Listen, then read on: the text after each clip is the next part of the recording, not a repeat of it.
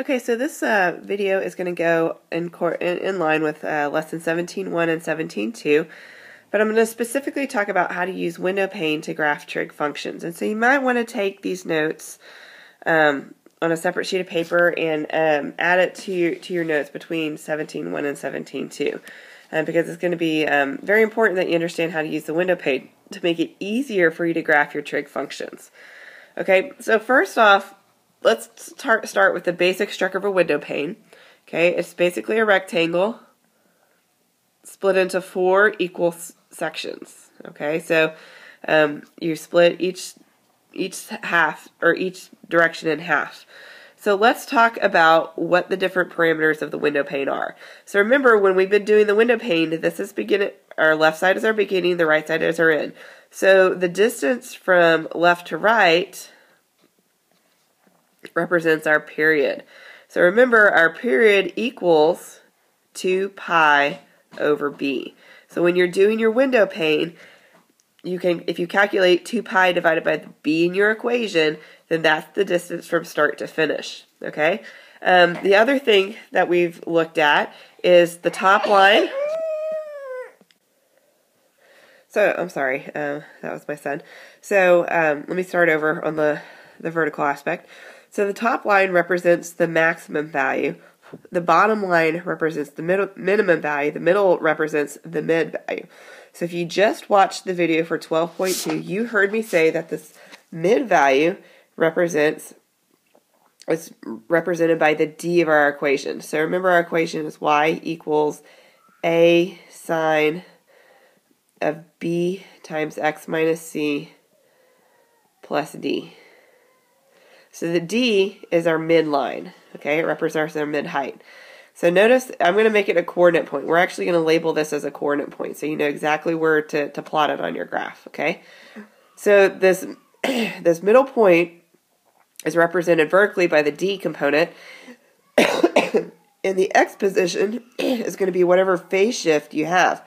So whatever your c is going to be right there. Now the sine of c is going to be opposite of whatever it is in the equation. So if your equation says plus c, you're actually going to be at a negative position. And if it says minus c, then you're going to be at a positive c value. All right. So the point where the middle point of the left side of your graph is the coordinate CD, or you just read c and d out of your equation. So then to get how high your piece is vertically, remember the height of your total box is the amplitude is half of your total height, so it takes 2 amplitudes to make the height. So this is A, and this is A. So if you know where your D position is, you just add A to get to your max, and you subtract A to get to your min. And that's really all it is. So the trickiest part then is just making sure that you label your period correctly with the right intervals. So let's look at an example and see how it would work. So let's say that we use this equation. So the first thing I need to be able to do in any equation is I need to be able to identify my A, B, C, and D values to identify those certain parameters. Okay, so first, and keep in mind that you're not always going to see or have a change to the original value. So first, I'm going to notice that I have a number multiplying out front. That's my A is 2. My B, I do not have a number multiplying in front of the x, or a different number multiplying in front of the x, so my B is just 1. My C, there's nothing being added or subtracting, so I don't have any movement horizontally, so it's going to be 0. So A and B, if you don't see a specific number change, then it's 1. C and D, if you don't see a specific number, it's 0. All right, because then you would have 0 shift. All right, but my D, I do have a vertical shift going up too. So let's go ahead and you can either draw the box and then draw your coordinate grid afterwards, or you can just go straight to a coordinate grid. So let's go ahead and just do this straight on a coordinate grid. And since I know I'm going to have a vertical shift, I'm going to focus a little bit more on the above the x-axis. Okay, so first I'm going to plot my middle point. My middle point comes from the CD. So my midpoint is going to be, on the left side, is going to be at 0, 2. So I'm going to find 0, 2. Oops.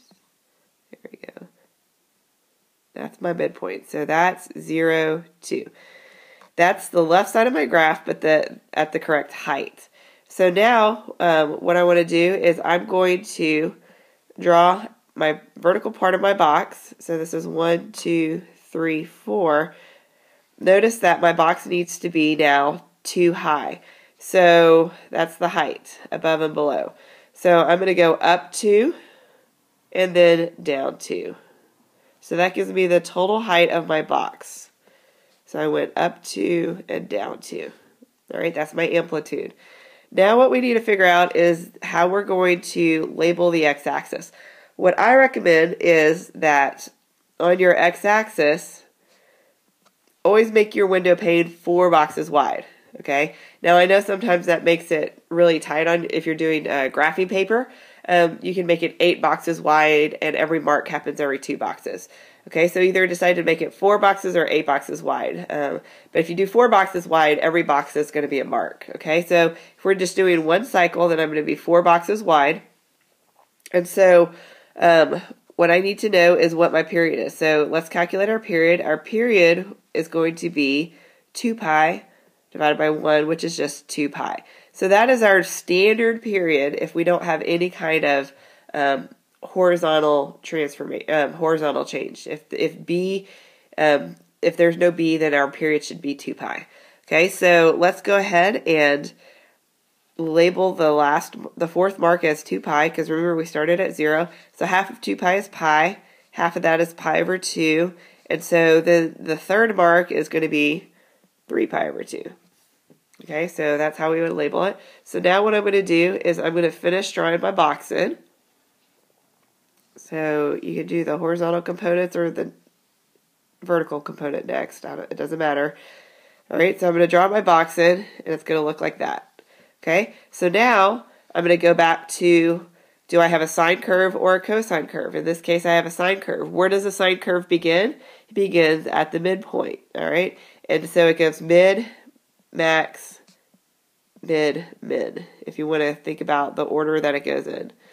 All right, so I'm going to start at my middle, and if I start at my middle, I have to finish in my middle. So it goes middle, max, middle, min. So I just draw my 4 points, and then I can now draw my curve in.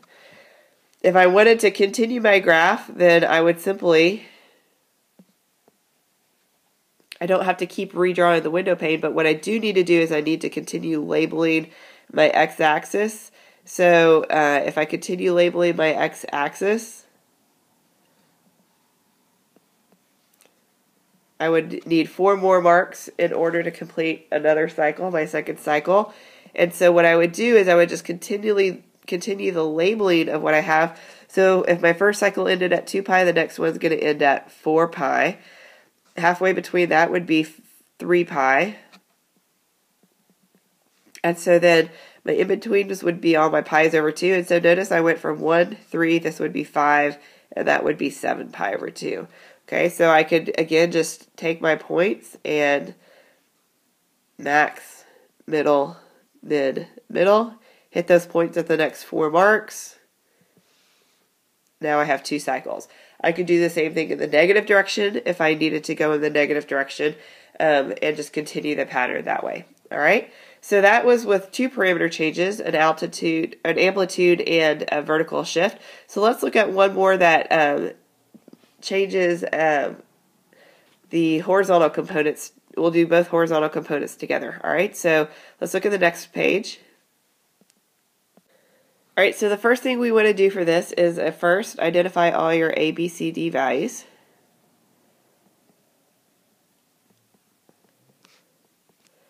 All right, so notice that I kind of tricked you a little bit. I do have an A value change.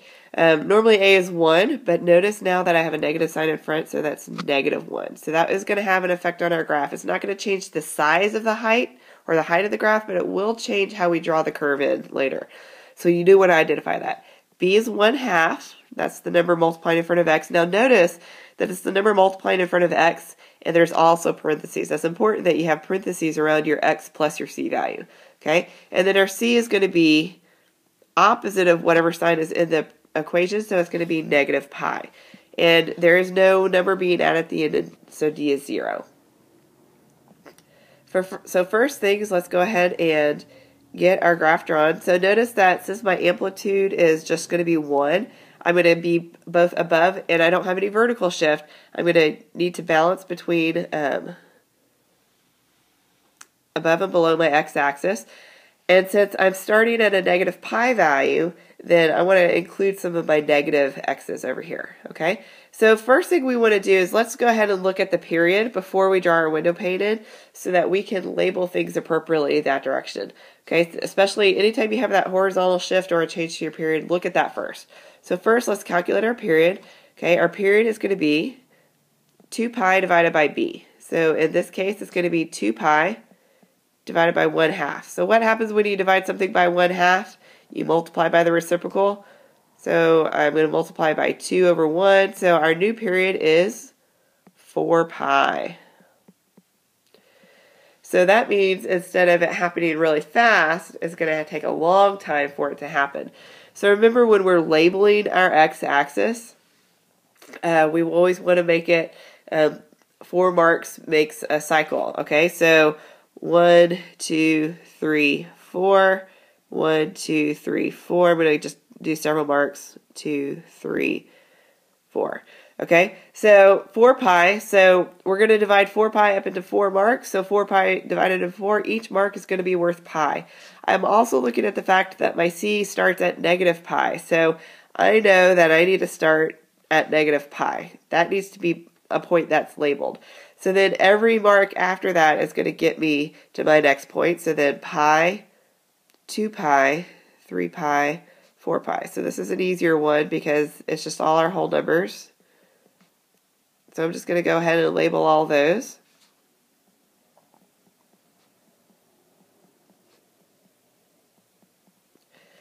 All right, so now let's go ahead and put our left midpoint, the CD point. It's going to happen at negative pi 0. So that's going to happen here. So that is the middle